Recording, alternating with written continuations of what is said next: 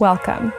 My name is Kelly Riordan. I'm a classical musician turned creative entrepreneur, and this is the best platform for musicians that are looking to shape their career by thinking outside the box. I'm really excited to talk to you today, Neylan. I know we've obviously been working together for a while on the backside of things, but excited to talk about your career and dive a little bit deeper. Thank you for being here and for your time. And if it's okay to kick it off, why don't we start a little bit with your childhood? When did you first start playing piano? Yeah, well, thank you for having me, Kelly. It's always a pleasure to talk with you. And I started playing the piano when I was 3 years old. I was put in lessons, in Suzuki piano lessons by my parents. At the time, my mother had started a very long career at the Metropolitan Opera as a soloist. And she, I think very early on, had a vision of me as her accompanist in residence. She just wanted to, she just wanted to train somebody who would be able to play for her. So yeah, I started at the famous School for Strings on the Upper West Side of New York, which was sort of the stronghold of the Suzuki method in the United States in the 70s and early 80s. And I loved Mrs. Pine. She was kind of a low-key teacher. I distinctly remember her studio recitals in her home. And I remember going to theory and solfege and sort of rhythm classes at School for Strings on Saturdays when I was very young. So I was surrounded by music because of my mom. I grew up across the street from Lincoln Center, actually. And so our whole world was just, music. My dad was not a musician, but he was probably the most discerning audience member I've ever known. And my parents had a very tumultuous relationship, and music and opera specifically was kind of the laurel branch that always brought everybody together around the dinner table. And so I always just associated music with my mom and peace and harmony at home. And so, yeah, I sort of grasped onto that very early on. That's awesome. And as someone that did not come from a musical household, I'm curious, was it pressure did you feel to achieve at a high level, or was it something that, like, because you were just doing it together, you weren't really thinking about achievement competition, it just happened? There was a very clear expectation that this is what I was going to do. And I was a very compliant child. I was fine with it. I actually really enjoyed having piano be a part of my identity when I was little. I had all sorts of like piano themed stuff, right? Like notebooks. And I had one of those little seals that you could put on your sheet music that said "From the Library of Night." I was very into being a pianist. Like the Oriental Trading poster child. Yes, exactly. Although that didn't exist. But yeah. And I was very into it. And, from a very early age, I started accompanying my mom on hymns at church, for instance. And I would sing little songs with her, mostly at church. And there was a lot of singing in my home of just like folk songs and family songs. When we would get together with my mom's extended family, that's what we did. We sat around and we sang a lot of sort of Americana songs from the early 20th century that my grandparents had grown up with. And so there was always an expectation that that's what I was going to do. And, with the Suzuki method, my mom took very seriously the idea of practicing with me. The Suzuki method's built off of that triangular relationship between the student and the parent and the teacher. And so she practiced with me. And I remember going to sleep listening to the endless tapes, is what they were called then, because like there's this listening component of Suzuki, and they used to be these tapes. And I remember book one, she would put it in a little tape recorder next to my bed, and I would fall asleep listening to like Long, Long Ago or Go Tell Aunt Rhody. So there was definitely that expectation. When I was 8 years old, we switched to a different teacher, and this was a teacher who my mom knew. Sort of was just in our network, and she knew had a more serious studio. And so that's when I abandoned Suzuki. And I actually don't think Suzuki was a great way for me to start on piano. I've done it with my children on violin and cello, and I think it's brilliant on string instruments. For me, the primary skill that I needed was sight reading if I was going to really be the accompanist in residence. And the Suzuki method didn't put me on a really strong sight reading path. And so I kind of had to catch up later in life on that. But yeah, we moved to this much more organized, ambitious teacher when I was 8. And I stayed with her for about the next 8 years. And she had a studio in California that she ran in the summers. So she was Japanese, and her family and her parents had come to California after World War II, and they'd settled in California. And so all of her extended family was there. And so in the summer, she'd kind of decamped to LA, and that worked out because my mom's extended family was there. So I studied with her in New York during the school year. And then in the summers, I would go to LA, study with her and the program that she set up there. We would do a lot of competitions there. And so I quickly became, very competitive and a high level. And then when I was because I was living across the street from it, I went to Juilliard for pre-college in 9th and 10th grades, which was a very interesting experience. Didn't love it. I ended up switching to a different private teacher for 11th and 12th grades before I went to Yale as a solo pianist and also as an accompanist. And I spent my college years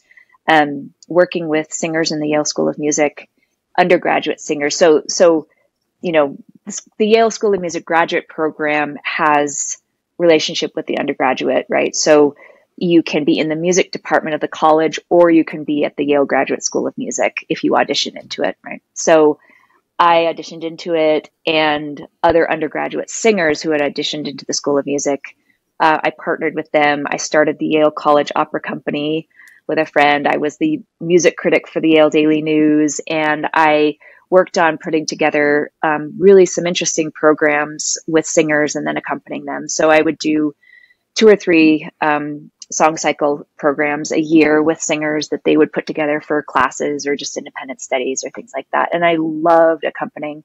I also sang in the Yale Glee Club. I was also in an a cappella group at Yale. So kind of music was my thing in college.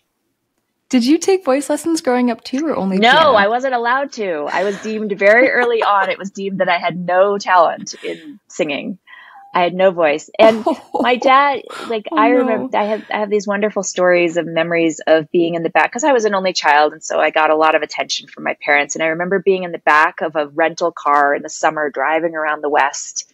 And we would go to Arizona, and these long drives. My dad loved to drive in the old Cadillac sedan DeVilles with these huge back seats. And I would just kind of camp out in the back there, of course, no seatbelts or anything. And I remember having the Annie soundtrack on my Walkman, and a Cabbage Patch Kids soundtrack.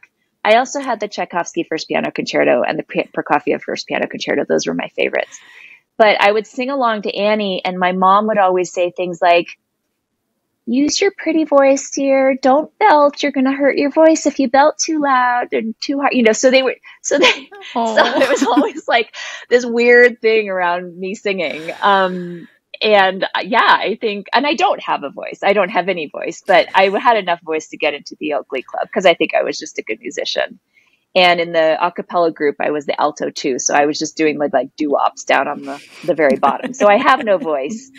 And I think they knew that, but it was always a kind of funny thing growing up. I think my dad blamed my mom at one point for, sort of not, protecting herself as the diva and not wanting to allow me to blossom into her space. I don't think there was any chance of that. My voice is terrible, but anyway, I did not ever have voice lessons. Did you grow up going to a lot of rehearsals at the Met too? Yes. Yeah. So great stories. So you're going to get lots of my stories. So I grew up in the backstage of the Metropolitan Opera. When I was 3, my mom was singing Hansel and Gretel. And I went to a final dress rehearsal in the main auditorium, and they had to stop the rehearsal.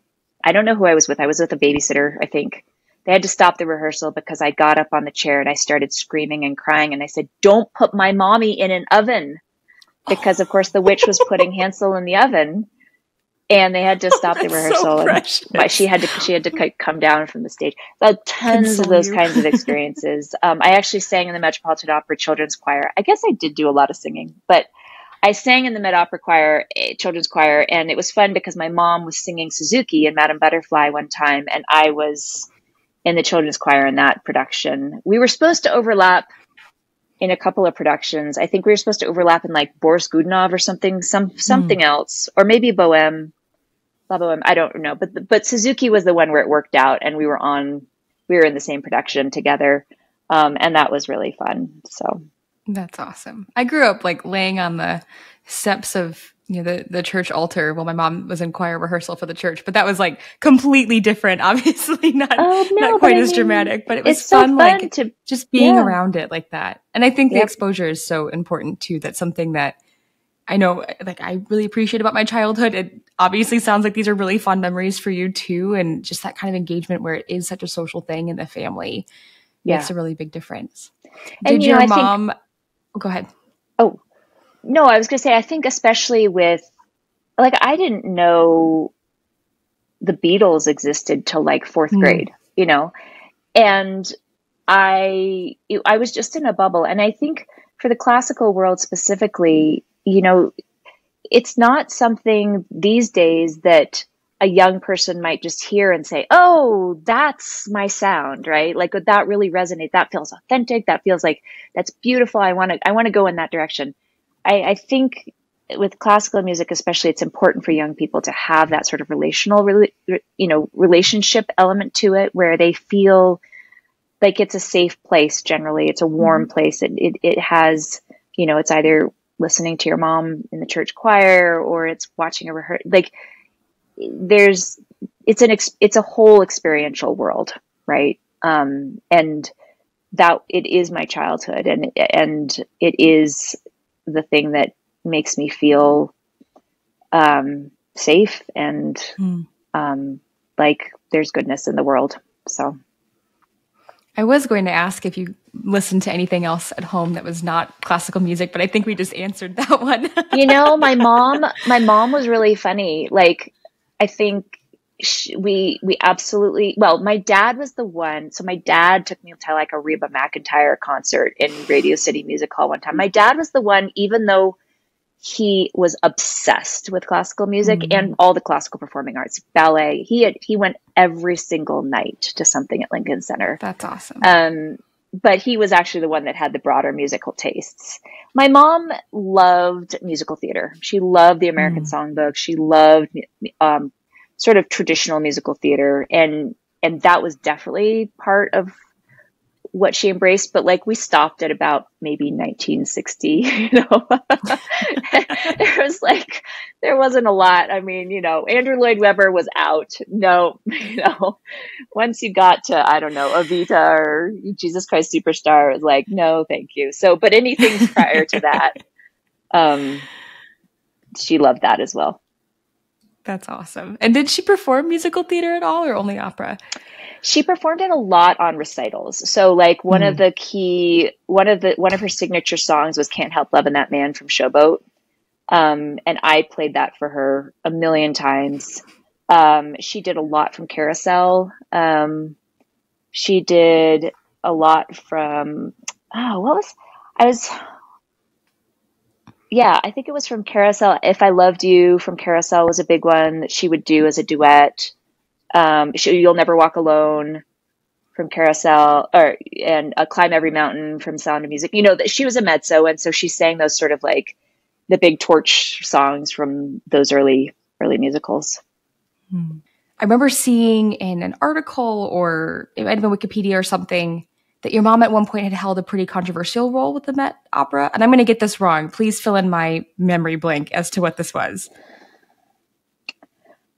I'm not sure I would say it was controversial. I mean, the most kind of memorable experience she had, I mean, this might be what you're referring to, but in the late 80s, probably about 1986 or 88, the Met did a production of Kurt Weill's opera, The Rise and Fall of the City of Mahagoni.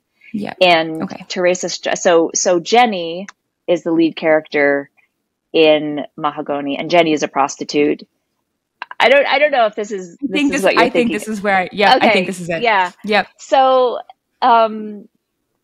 Teresa Stratus, who was a famous mezzo, was cast in the role, and this was kind of like, you know, that those proverbial times when Leonard Bernstein steps in for, who was it, Von Karajan or Slatkin or something like that, right?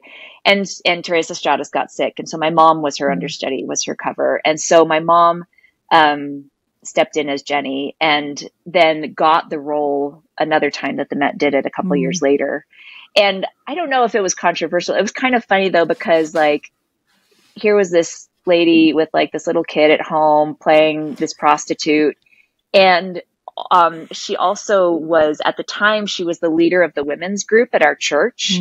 And so they had like field trips of all the women from church to go see my mom in Mahogany playing a prostitute. And people will still come up to me hysterical. And they're like, we just absolutely loved seeing your mom, like leading us on Sundays. And then the next week we went to go see her play a prostitute on the stage. So, you know, I don't know if it was hysterical. It was kind of, it wasn't necessarily controversial, but it was a kind of a fun story. An interesting one. That's fun.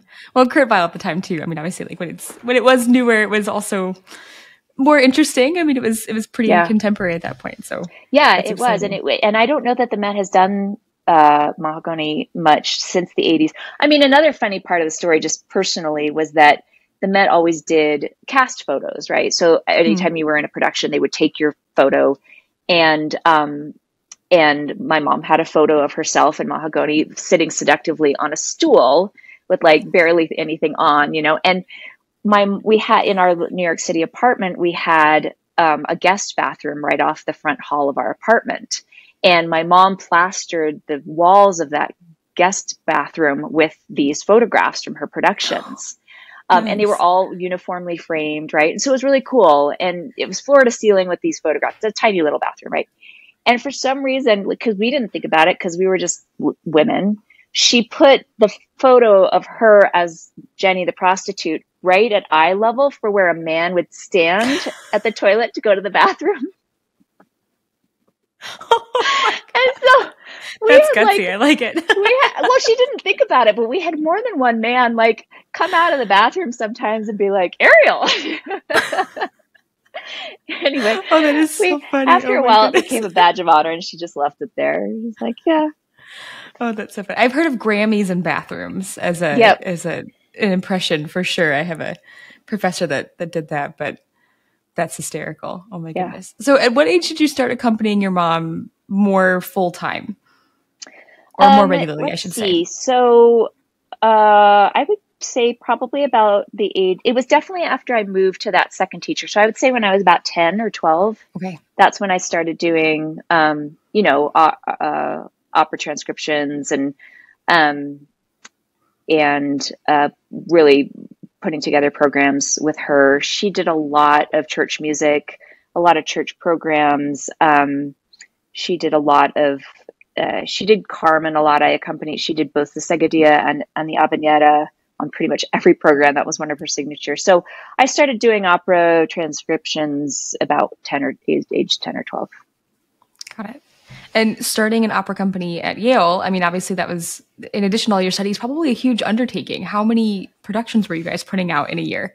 It was fun. I did it with a friend who was an opera singer, and we really just did 2 a year. And I think we just started we started it in our junior year. So in senior year, we did Julius Caesar. We did Handel's Julius Caesar, and then we did, I can't remember what the second production was, but you're dealing with, 18, 19, 20-year-old voices. So you got to keep it very light and easy. And I was dating my husband at the time. So my husband was a guard in our production of Julius Caesar. Yeah. Has he reprised the role since? Yeah, he's very tall. So he was the tall guard. And, it was like, please just show up all in black. That's your costume direction, and hold a spear. And he was in an opera. So. Oh, that's awesome. Oh, my goodness. Yeah. Okay, so after Yale, things get a little interesting. Talk about what happened afterwards. Because we had a big move, I think, pretty much right away, right? Yeah, I moved to San Francisco right after college, and I fully intended to work in arts administration. That's what I wanted to do. And, you know, I also had been accepted at Columbia to start a doctorate in musicology. And I, you know, kind of with naivete and that young hubris, I was like, oh, well, you know, I don't want to keep going in school right now. I'll go work for a while and then I'll come back to the doctorate another time. And I just kind of thought it would be really easy for me to get a job in arts administration in San Francisco. My parents had met at the San Francisco Opera. My mom had sung there for 7 years before moving to New York, and my dad had been on their youth board. And they had met in the back of the bus touring around in the summers back in the 60s and early 70s. And I just thought, oh, you know, I can waltz into San Francisco Opera and tell them my story and they'll hire me. And I think I applied for 17 jobs at San Francisco Opera over the course of a year. And I don't know what it was, but they didn't want me. And I tried the symphony and I tried a number of other smaller arts organizations in San Francisco. But meanwhile, this was the first .com boom. And so eventually I kind of just got swept up in that. And I took a PR job at a .com that was kind of one of the fly-by-night, you know, party companies. And it was a really interesting experience. And I found that I was good at PR. And so that kind of set me on a very different trajectory. I ended up taking a long-term job at Walmart.com, which was just getting its start there in San Francisco. I thought it was Walgreens. I'd never been in a Walmart. I didn't know what it was. And I was one of the first employees at Walmart.com, and it was a wonderful apprenticeship in sort of general business management, general, you know, retail management and brand management. Online marketing was just starting at that time. So it was an amazing training ground for me. And I was there for 7 years. And during that time, was it always the same position? What were you doing by the end? I did a ton of things. So I was on the team that launched the first kiosks in stores. It seems like an eon ago, but you know, Walmart was trying to compete at that time with Amazon in selling books and CDs. And of course, you can only have limited inventory in the physical stores. And so they decided to compete with Amazon by launching kiosks that gave access to the entire catalog of books and CDs, the same catalog that Amazon was actually tapping into at the time, you know, because they were just kind of like third-party distributors. This was obviously very primitive days. And so I was on the I actually did all of the text. I did all the copywriting for those kiosks that went into the stores. I ended up my time at Walmart actually being the merchant for the online apparel category. So, wow. I mean, it's part of Walmart's philosophy in developing general managers. They do this at their store headquarters in Arkansas too, where they very consciously move employees around to like the sock buyer can end up doing online marketing the next year. Like they sort of rotate people around, and they were doing the same thing at the .com in San Francisco. Well, it makes sense. If people didn't have, like, PCs were not that common yet, it was still growing in popularity. You might not have internet access. So, you know, having something physical in store still made a big difference, obviously. Oh, really absolutely. I remember one of the things that we marketed and sold at that time was the AOL Walmart co-branded, I'm going to say CD, but what was it? It was like, you're too young to remember. Anyway, it was the way you got the internet on your computer. Yeah, like the software driver. Like you have to actually download it. Yeah. So. Oh, I do remember those days having to kick somebody off the phone or off the internet to get on the AOL horrible dial-up tone. Oh God. Yeah. It was terrible. When you transitioned out of Walmart, what happened next? Where did you go? Well, first of all, I guess sort of an important side note is that at that time, my mom was still singing. And so I was still accompanying her and traveling around. A couple things happened, though. First of all, because I went to a computer job and I was sitting at a desk all day long, I started, and then I would go home and practice. I started having some injuries. My dad had thought at the time that a really great graduation gift for me would be to buy one of the very cool new Yamaha digital pianos that could fit in a small apartment. So it was cooler than an upright. So that's what he got for me.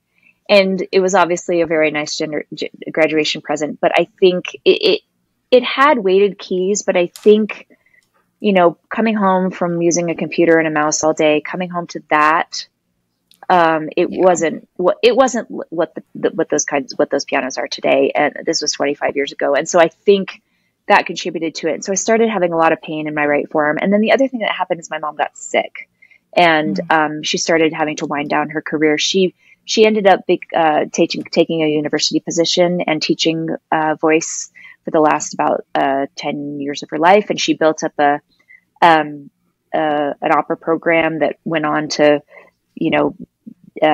win lots of regional festivals. And she had an endowed chair in her name by the time she retired. So she had a whole other career as she got older and stopped singing. So those two things meant that and then I started having children, and that made it tough too. And I didn't have a lot of motivation to practice anymore because I didn't really have anything I was working towards. And the babies didn't love it, and my mom wasn't singing as much. So I really just stopped playing, which was very sad. But I did continue with this marketing and business career. After Walmart, I stayed home with my children for a couple of years while my husband was in business school. And I started doing a lot of writing and sort of nonprofit work, advocacy work. And eventually I returned to an advertising agency where I was a brand strategist and worked on building brand identity and looking at competitive analysis and customer analysis and helping companies sort of establish their brand position in the market. And I did that for many years. Then I went to an educational technology company where I was the chief marketing officer. And then I ran a program kind of back with my advocacy hat on. I ran a program celebrating Utah as the first place a woman voted in the United States. And for about 5 years, I ran a statewide nonprofit here in Utah that worked with the state legislature to celebrate Utah's early role in the women's advocacy movement of the 19th century, and sort of to try to reignite that kind of spirit here in the 21st century. So yeah, a little bit of an eclectic right now path. that you have a TEDx talk, I which do. I think is so cool on that topic. Yes. And I remember when we first started working together, I listened to that one. It's so cool. I didn't even realize that was such a major part of women's suffrage and that whole history. So yeah, the Utah women. Amazing. Utah women were huge. A huge force in that 19th century movement. That's awesome. And you moved to Utah quite a bit later in your career. Did work bring you out there, or was it just family? It was really family. We moved here. We had ended up back in New York, and my third child was born in New York. And at the time, we were just struggling to figure out, school situations for our girls, and my husband wasn't thrilled with his job. And I knew I was going to want to go back to work at some point. And our families were in Utah at that point. My mom had come to Utah for healthcare, and my husband's family was here as well.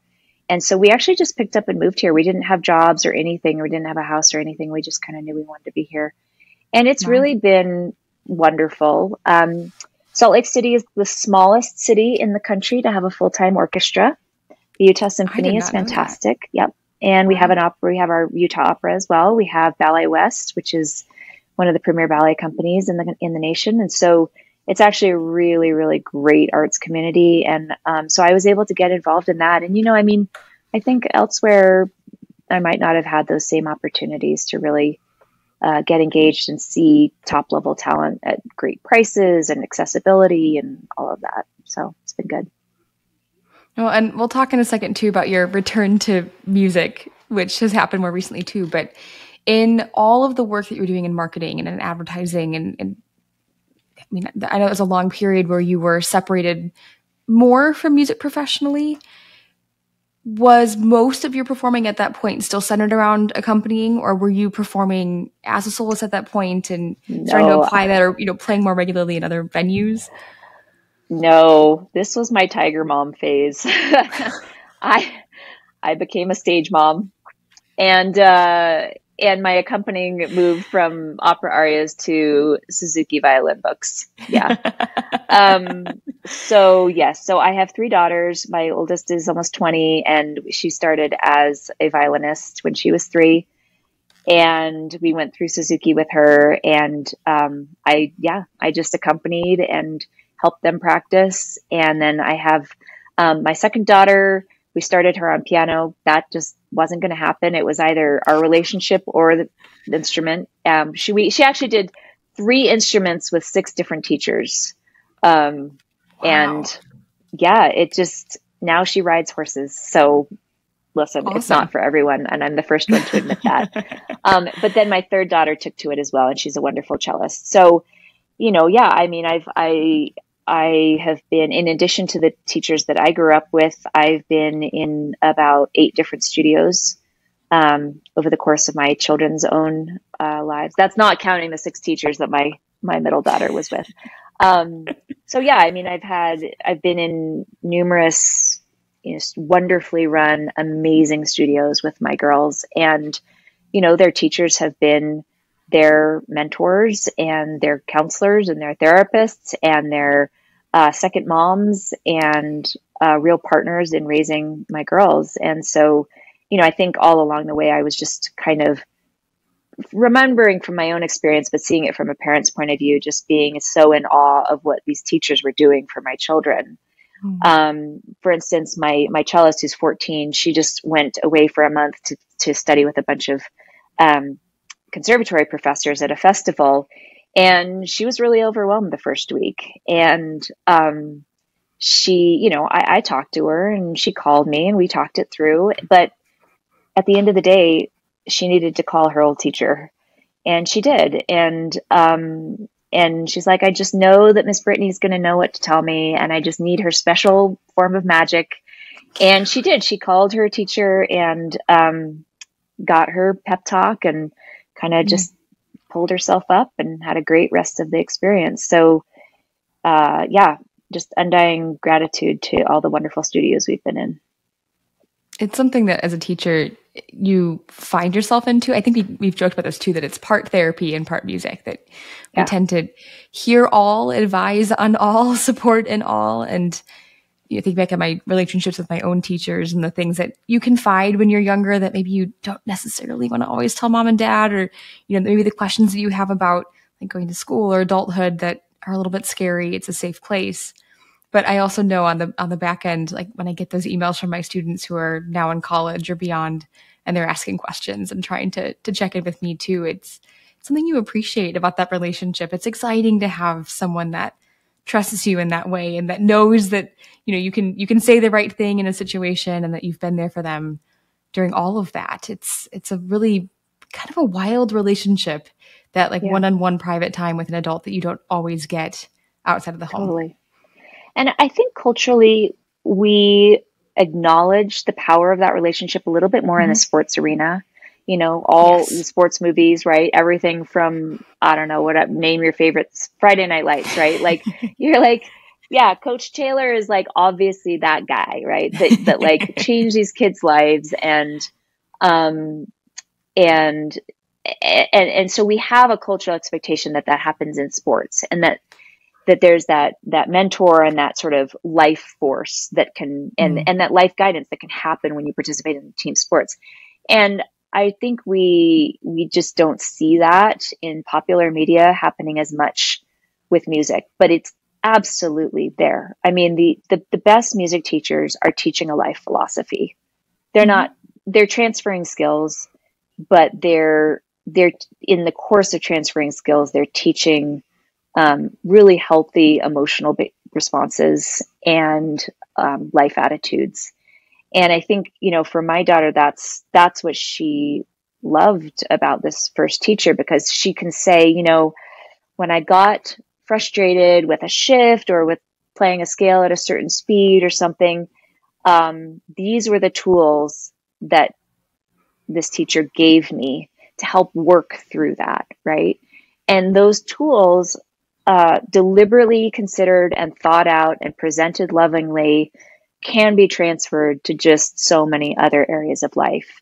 And a good teacher will have a plan for that and be doing it deliberately along the way. And a healthy relationship, that student will pick up on that being something bigger than just playing a scale. Yeah. The amount of conversations I've had about study skills, but all my students preparing for like SAT and ACT right now, totally. It's that time of year where it starts to kick in. And so the problem solving is important. Like, we would get to work through anxiety and communication skills and asking for help. I mean, that's an enormous one when you just don't know what you don't know and you have to chime in. So at the same time, like you said, it doesn't always get glorified and praised. And I think that a lot of parents aren't even always in tune with that if they haven't been through that experience themselves. If they didn't take lessons growing up, they also just don't know what they don't know. Yeah. And I know for a lot of teachers, this is a stressor that we want to communicate exactly what it is that we provide and how we act professionally too. Yeah. I do think part of it is that music can often be a lonely pursuit. It's often developed in an individual private capacity, right? And we have the image of like the boy going out and shooting hoops by himself for hours in his driveway, right? So and that's happening, but you also have the image of then coming together with his team and working through social challenges on the team, or using each other, having the team be able to build him up in certain ways. And we don't have an easy equivalent of that in music as much because we don't have like Pee-wee orchestras quite as much. Like, you can, what I mean? Like, any kid goes out and plays soccer and they do it badly and they're just kind of trying to run around and find the ball, right? Like, you can't have an orchestra where the kids have just picked up a violin, right? Yeah. And so I think for me, the goal with my children was always to be able to get them to a level where they could have social experiences with music. And because that's what I loved about accompanying. I hated being by myself. I hated solo performance, but I loved it when I was I had a couple chamber opportunities in high school, and then I loved the accompanying, obviously. And so my goal was always, I wanted to get them to a level of proficiency where they could play with other people. And it's absolutely true that with music, that takes a higher level of proficiency, at least with classical music and string instruments, for instance. I think with guitar and ukulele, for instance, that's one reason those instruments are more popular, is because you can get to that social team experience with a lower level of skill and technique, which is great. That's totally fine. But I think that's one reason why classical music can seem a little bit intimidating, is you do have to have a higher level of proficiency in order to, have it be a group experience, have it be that team experience. Yeah, absolutely. Well, and socially and in pop culture right now too, there are some areas where some of our more classically focused instruments are cool and fun, and like Lindsey Stirling makes a big spectacle out of it, and it's fun. But we don't really have a classical Taylor Swift, so it's not we're selling out stadiums right now. But it is something that, as you introduce students to, I know one example. I saw a presentation, I think this was last summer at the NAMM show. An instructor was talking about her school music classroom and how beat making attracted a whole bunch of new students to her class. The kids were like transferring in mid-year in the first semester because they all wanted to learn beat making and their friends were doing it. And by the end of the year, kids were saying, well, I really like that sound from this song. How do I make that? Like, what instrument is that? Oh, well, cool. That's a trumpet. Would you like to learn to, do you want to play that on your own? Okay, we're going to have to learn some things to get there, but we can make that happen. And then kids are picking up instruments too, because it might not be as obvious, but they're ingrained in our popular music still. Like, we have to have those live instrumentalists.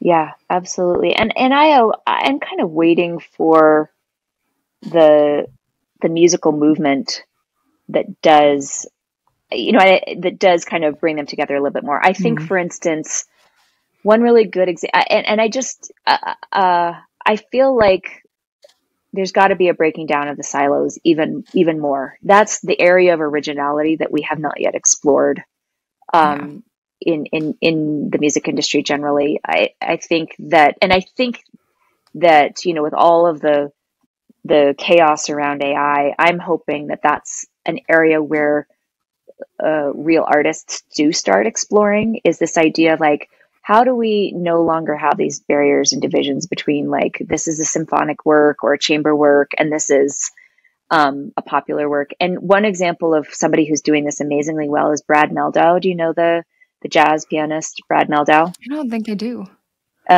So we followed him for probably 20 years now, and he recently put together he recently released an album. He's always done a lot of crossover stuff. So he's classically trained, but clearly just an incredibly gifted jazz musician as well. And he's always taken riffs from classical works and put them on his albums and in his concerts.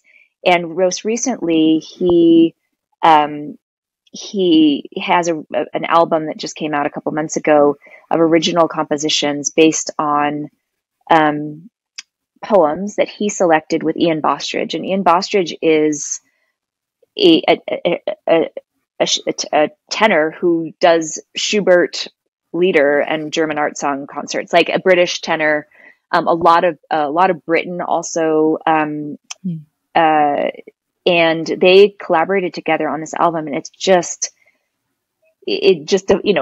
defies genre, right? And it's so interesting, and the combination of these poems that he uses, E. Cummings poems and Blake poems and more contemporary poems as well, but they're all on these similar themes. And he's just kind of mashed everything up and in such a virtuosic way that it feels popular, but it's like it's such a high level of artistry.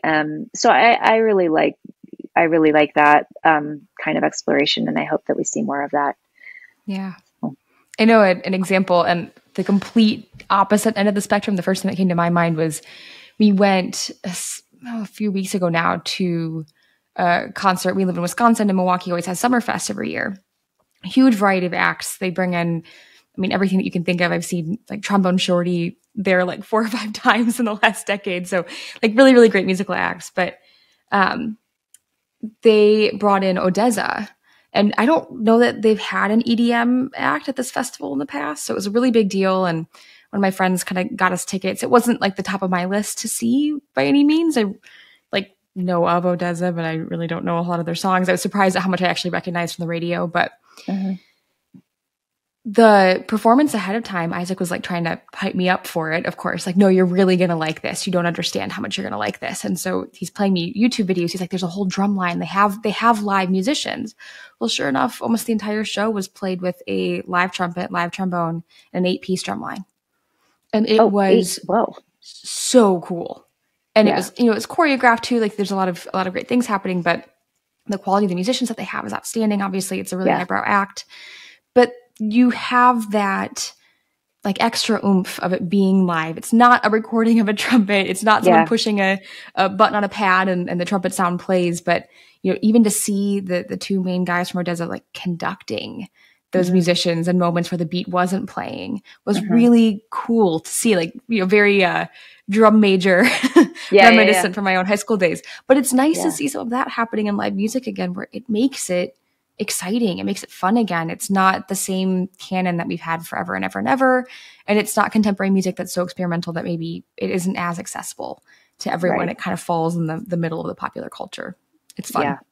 Yeah. And I love it. And I've been reading all sorts of reports saying that live music attendance is just skyrocketing after COVID. Both, all kinds of live music, but actually classical music is skyrocketing even in the United States. I think people are seeking those experiences. There's hope for all of us yet. Yeah. Awesome. Well, speaking of the return, let's talk about your return to music, which has been kind of a fun couple years. You made a big career switch in, what was that, 2019, 2020? No, 2021. I Okay. had wrapped up the suffrage project that I had been working on. We had been working towards some anniversaries in 2020, and so yeah, I had an opportunity to do something very different, and I started talking with my husband, who's a very experienced businessman, and said, I really would like to get into arts administration all these years later. My original goal, um, and so we actually decided that I would acquire a small company, and this is not something that a lot of people realize that you can do, because you think of buying a company and you think of, like, I don't know, some huge acquisition that makes the news. There's actually a massive market of buying and selling small businesses. And you can do it through bank loans, small business association loans. And so that's what we did. And I bought an existing software company called Music Teachers Helper, which was the original studio management tool for music teachers. It was been developed by the founder that I bought it from 17 years earlier. And I felt like it was a good place for me, because I felt really comfortable with software, and from my tech experience, but also from my nonprofit experience. I was really comfortable building communities and advocating for certain groups of people. And I felt like, and obviously I know the customer extremely well, which is something that, business owners should generally do. So between those three features, knowing the customer really well, having experience in advocacy and building a community, and then having experience in tech and marketing, it felt like a really good fit. The one thing I didn't have any experience with was coding and development, and actually building and maintaining a product.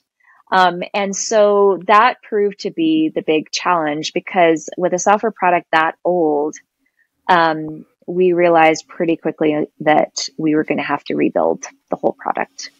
And I hadn't initially signed up for that, but we took it on, and we've been really grateful to our teachers over the past 2 years, who have been patient with us and who have been using our existing product and looking forward to the day when we could improve it for them. And so I'm really excited that day is very close. It's coming here in August of 2023. We're actually launching a brand new product. It's going to have many of the same features as our old product, but we built it on a brand new platform using brand new code. And hopefully it'll get us through another 17 years. It's really exciting. I mean, as a music teacher's helper, like, obviously not, I don't think I used it for 17 years, but I did use it for, I think we're going on 7 or 8, I think. I was in college, and I read a blog from Diane Heidi, who great piano pedagogue, who was using it at the time. And I was like, man, I'm doing all this in spreadsheets right now, so I'm absolutely going to pay the couple bucks a month or whatever to use that. But it was exciting to see the change and the rebranding that you guys did immediately from Music Teachers Helper to Duet Partner. But this change is awesome, if I am able to say that. And seeing the previews and everything that we've walked through, it's going to be a huge game changer. Big question for you, and when you're trying to figure out what to do in the revamps, what has informed some of these decisions? How are you deciding what to keep, what does not, what's not going to stay in the program, and how we update it for 2022, 2023 now? Yeah. So in the 2 years that we spent in the 2 years I spent becoming familiar with the product, deciding how to move ahead, trying to retrofit the existing product, and then deciding that we needed to rebuild it. All of that. One of the things that I was doing constantly was talking to teachers. So either through customer service portals, or by doing demonstrations for those who are interested in the product, or going to conferences. I've talked to hundreds of our customers and potential customers. And then another thing that I did was, when we decided to rebuild the product, I actually decided to start from the very beginning of a business development process. And I come from a sort of business philosophy of it's kind of popularized in a book called Nail It and Scale It. So the idea is that previously in prior eras of company building, there was sort of this philosophy of like, if you build it, they will come, right? We're going to build something amazing and everybody will want it. And that was flawed in many ways, and many companies failed because they built something that nobody wanted. So even though it kind of killed me for a while because I felt like I was going backwards, I decided to go back to ground zero and just start interviewing teachers about what they wanted in a product. And I think that was really important because I feel like after 2 years, I was so kind of like tangled up in what the product already was and just kind of putting Band-Aids on it that I had never really stepped back and said, okay, if we were building a new product in 2023, with everything we know now and all the tools that we have at our disposal now, and the contemporary challenges of teachers today, what would it be?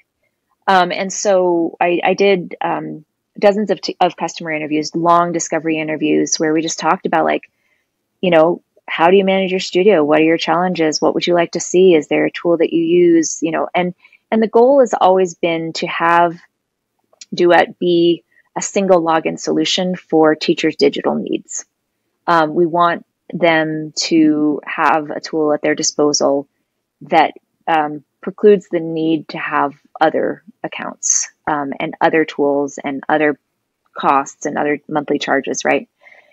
And so along the way, the big insight really was that teachers don't necessarily want a tool like this to save them time, which was really our primary marketing message in the past. Like, save 8 hours a week by streamlining all your processes. That's sort of the standard marketing message. The big insight from those interviews was that teachers need a product. They want a product that helps them feel confident. They are not trained business owners. You've all done your 10,000 hours in something completely unrelated, right? You've done your 10,000 hours of scales, and you've done your 10,000 hours of sight reading and orchestra and excerpts and whatever, but you haven't done 10,000 hours in collecting payment and, all of that. So there's a lot of anxiety around that process. There's a lot of self-doubt, and that translates to being, to lacking confidence when it comes to interacting with your studio families. And so the other insight was, confidence in running a business translates into confidence interacting with parents. And so the new tool that we're building, and a lot of teachers would tell me like, oh, I would definitely take professionalism with parents over saving me time. And that was that was a surprising insight, because we always assume people would want to save as much time as possible. Because as a teacher, you're often trading time for money, right? Like an hour of your time is worth $60 or something, because you could be teaching, right? But that was a really powerful insight, is that they want to feel competent, and you want to feel competent, and you want to feel professional when you're interacting with studio families and with parents. So that really became the guiding principle of what we're doing with the new product. Well, and it's important too, in thinking of my own studio past, that when I was teaching in undergrad and in grad school, I can think of many, many specific examples, but I think one that's a little bit more pertinent is I had someone who worked in banking, a parent that worked in banking, and they had paid their invoice late for the third month in a row. And when I said, I'm really sorry, I can't waive this month's late fee because it's the third month in a row, and they didn't like that answer, that they told me, this is not how you run a business. This is not how businesses operate, and kind of tore into me. And I somehow in that moment found the confidence to say, well, surely if I paid my loan back to the bank late, there would be a fee. Yeah. But I think even like a year or two prior to that, I would not have had the guts to say that. But that ended the relationship with myself and that family. And I think it was for the best. I adored their child. Wonderful, wonderful kid, great student. I loved working with them. But at that point, at a certain point, you lose comfort, and it obviously wasn't working anymore, and that's fine. But if we let parents who have more business knowledge and acumen walk all over us, we find ourselves in positions where we're taking lesser pay, or we are not being paid the amount that we need to be, or the schedule is really, kind of lackadaisical. And there's a lot of, instability and lack of predictability in your business. And that causes enormous stress. So I understand that professionalism desire, because it's not so much, the saving time is amazing. And at the same time, it's not that I want to enforce everything 100% and keep my policies held, at 100% all the time, but just that when I do enforce them, I want to be respected. There's huge fear in that. It's a lot of what our clients talk about too, is how do I handle this, maybe a little bit more abrasive email or phone call that I'm getting from a parent? What do I say? How can I handle this well and come out still as a professional? It's tough. Yeah. And I know that you and I are on the same page on this, because, one of our goals at Duet in the long term is to absolutely raise the profile of the industry among the client base, among the studio families, among the parents.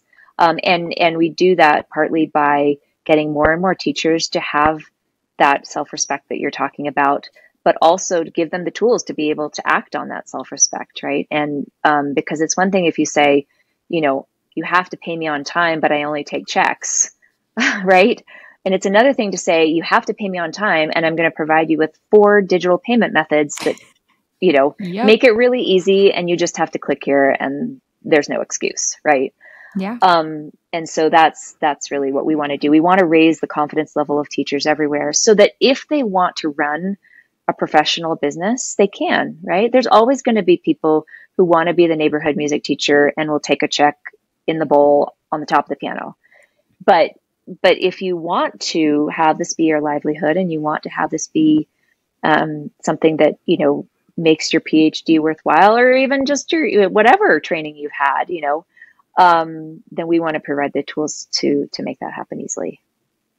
That's awesome. And it's an important part of what we're dealing with right now too, that I think there's been a huge boom in accessibility for lessons with online lessons. There's, I think, even more of a pressing need for this, because people can Google piano lessons and find 57,000 options for, places that are based in other countries, and conversion rates are going to be definitely in favor, especially for our US-based teachers, that you can get a really, really cheap online lesson.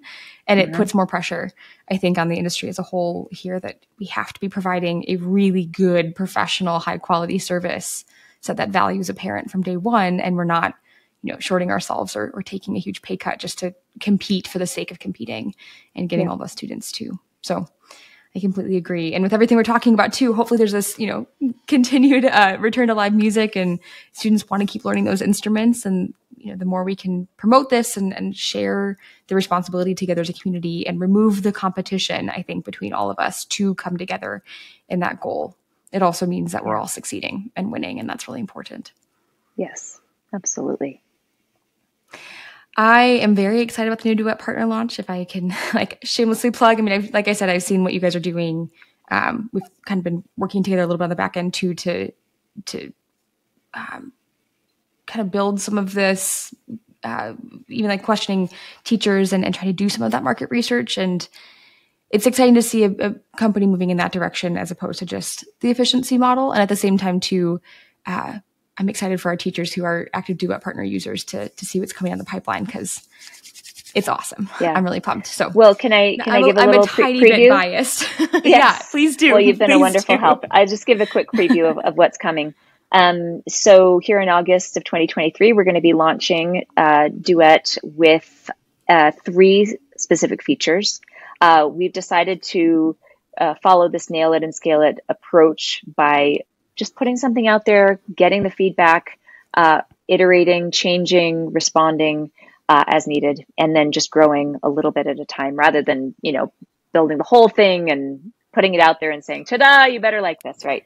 So, so we're leading with 3 features.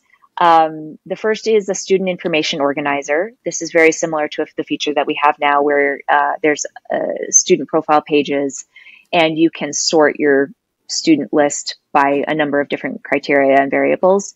You can also communicate with them directly through the program send out newsletters to your whole studio. You can filter for just students that are on a particular instrument or at a particular level and communicate with them. So there's sort of a built-in email communication platform as well in that student organizer. We also have our calendar feature, which is also similar but improved to what we have now. It's very similar to a standard calendar feature that you'd find on your phone. For instance, you can create individual lessons, recurring lessons. The great thing about ours, of course, it's different than something like Google Calendar, is that when a lesson happens, you can both set the attendance, which helps in record keeping, and you can also create lesson notes and add them to the lesson, email them to the parent and to the student, etc. So you have a record of the lesson, and the notes are contained right there in the student's profile and are easily accessible in one place. And then the third feature that's going to be included with this first rollout is something that came out of those discovery interviews. And it was really the chief pain point that we found with teachers when we were interviewing them. And ironically, it is a time-saving measure, but it's also has a big professionalism element to it because it streamlines the communication that teachers have to do with parents around setting up a new teaching schedule. So it's called smart scheduling, season smart scheduling.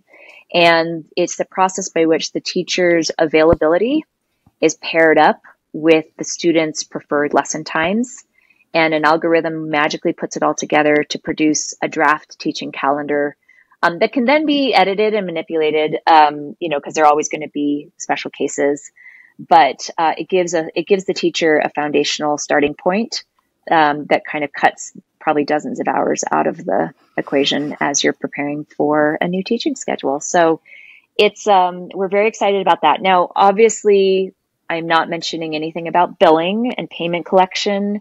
That is coming, and we're very excited about how we're going to be expanding the ways to pay and collect. And we're also going to be advancing the self-scheduling model so that students can schedule their own lessons, teachers can schedule trial lessons, makeup lessons, group classes, and have their calendar kind of accessible to their studio families. So good things are coming by the end of the year, but it's not a complete product yet. So anybody who's interested in joining, we encourage you to sign up now. There's definitely some special offers and cost savings for doing so earlier, but just be aware that some of these other features are coming later this year. It's exciting to see this process, and I have seen you through the complete rebuild, like the small updates and then kind of burn it all down and start over process, which is a really exciting move, and I'm happy for you guys and excited to use the product myself. Like selfishly so ready for season smart schedule for my own studio.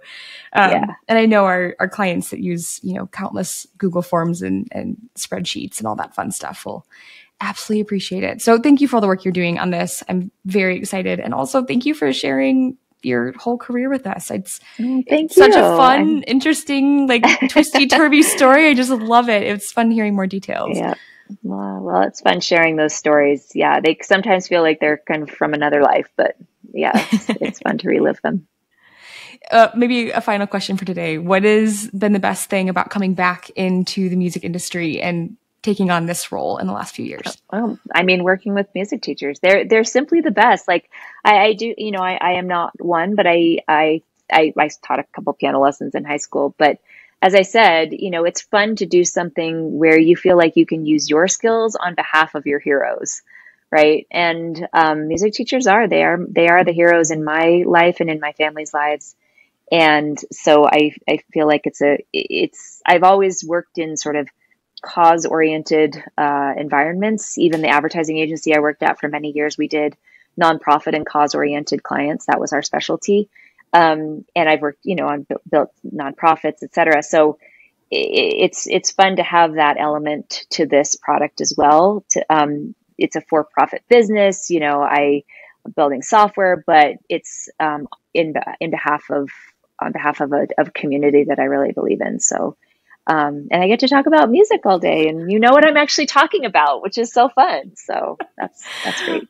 Oh, it's awesome. Thank you so much for your time today, Neylan, and for sharing. I have been looking forward to this. I know we've been talking about doing it for a while, so I appreciate all of your insight and all of your time. This has been a ton of fun. Thanks. Fun for me too.